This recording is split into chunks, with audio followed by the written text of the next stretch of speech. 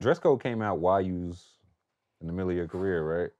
Yo, I hated that dress code shit. Why? It was some You ain't want to get you ain't want to get fits off? Now you be on like League Fits. They have you on Instagram. They have you walking down the runway. You can show off your shoes. It was some bullshit. Why? It was bullshit.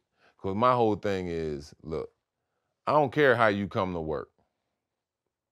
As long as you come to work decent and do your job. We was doing that. Everybody was doing that. You know, he wanted to try to take it to the... Who? Stern wanted to try to take it to the next level. You funny too. I just, for posterity, just to be clear. And, you know, that's when they came with that whole dress code shit. I know I hated it. Because for the simple fact, for me, it was just a waste of fucking clothes. Why? Because, man, now I got to buy an extra 5 or 6 suits, right? 82 games. Or, look, oh, no, you flip all that shit up. You know what I'm saying? That we had the dress jeans. That's when the Prada shoes came out. Oh, everybody in the league. They had y'all in hell. Nigga, we had the blues, the black, the red, all that shit. We was rocking all them joints with the button-up shirt. Kept Prada afloat. Yo, during the early 2000s. Now ain't none of us wearing that shit. I can't. I gave the suits away. You know what I'm saying? To other cats I know in the hood somewhere. It was all a waste of money. So you wouldn't have wanted to be like first team all outfit. That wouldn't be like something on your They could keep all that tight shit. They could keep it all. It's not on. It would go on your Wikipedia if you did it. Oh no, it would go on more than the Wikipedia. What? I get killed every way. Man. They found out you was dressing too nice? No, dressing that Euro shit. Who the worst dresser you ever played with or you ever seen? Might have been me. Why? So you just never didn't care? Yeah, I ain't really dress up like that, yo. I mean, like, I throw some bullshit jeans on with a button up. I'm out the door. I ain't care what the shit look like. I ain't so really you didn't have a stylist?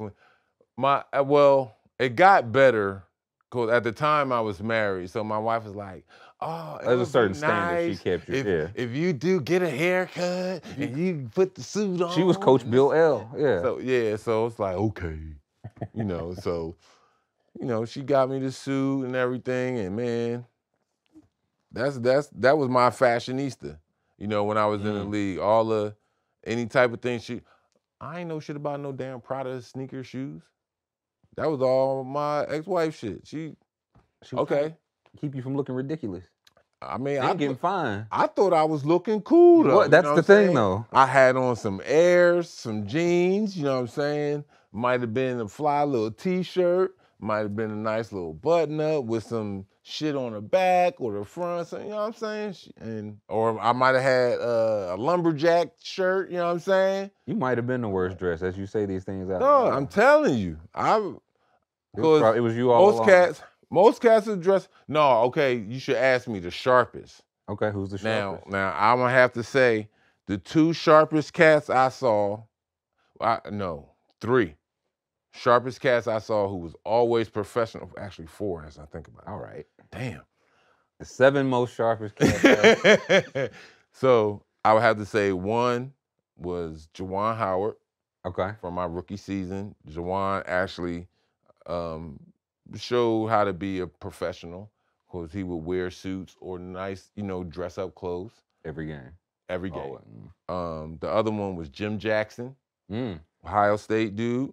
He, same thing, Jim Jackson would wear a suit to the game or a nice casual outfit. It wasn't like the back in the day, we was all into the baggy shits and all that. No, Jim would dress nice. Like fitted, tailored stuff. Yeah. And the other 2 was my man Damon Stoudemire. Biggs, he would always come again, something nice, a suit, some nice shoes to go with it, this and that. And the other one, boy, this boy could have been on GQ. Ooh. He could, my man Antonio McDice.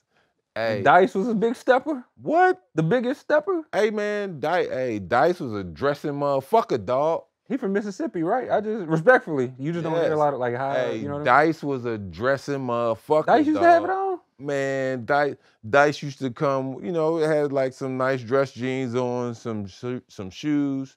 He'll have a button up on with the sleeves rolled up, a nice vest, a little tie or something, have his little clutcher. I was like, damn. I was like, okay, man, Dice was the sharpest shit, dog. Wait, so why didn't you ever say I should dress more like Antonio McDyess? Nah, I should dress more like too much money. guys. I had too many kids. I had kids. My kids, they was big as shit, dog.